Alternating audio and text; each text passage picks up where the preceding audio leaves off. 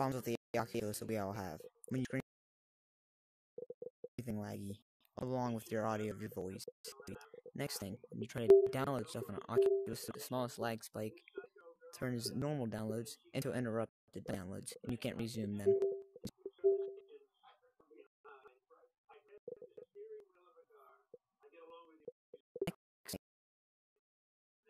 Why doesn't it have a record what happened in the last so long, like Xbox does?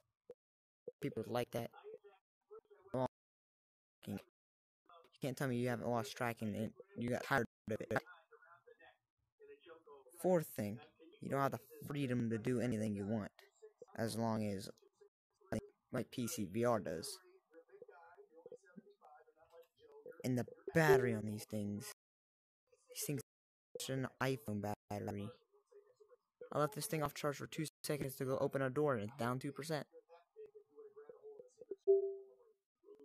If you guys want to see any more features that you guys would like, make sure you comment on this video.